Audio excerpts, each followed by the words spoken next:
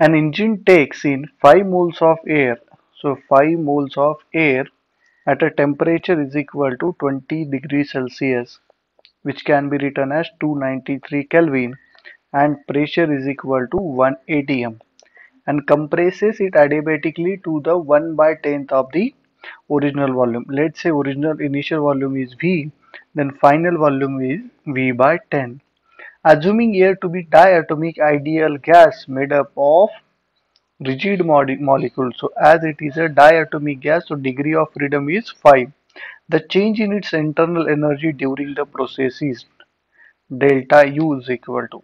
Now what is the formula for delta U? We know that delta U is equal to NCV delta T, right?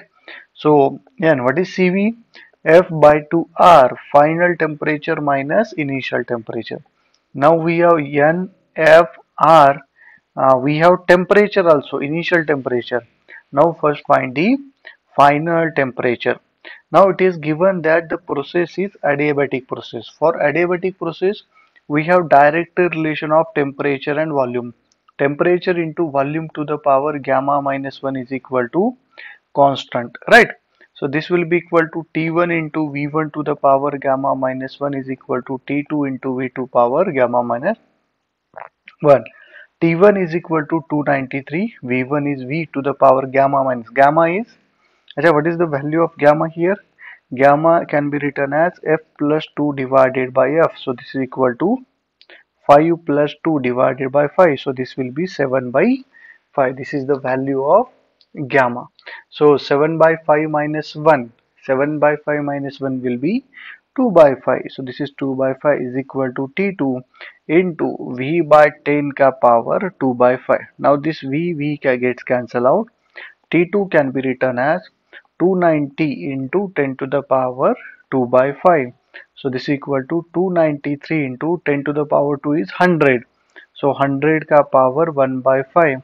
So this can be T2 can be written as 293 into 100 ka power. If you solve for this 100 ka power 1 by 5, and if you multiply this with 293, you will get it as 736 Kelvin. 736 Kelvin. So put the data here. N is 5, F is 5, 5 by 2, R into delta T. Delta T, final temperature is 736. Initial temperature is 293. So this will be equal to 25 by 2 R into 443. Right. Now put the value of R. Option is C.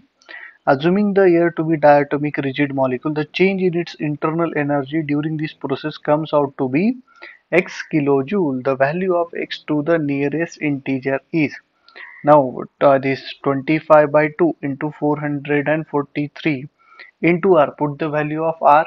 You will get finally it as 46 kilojoule. So your answer is 46.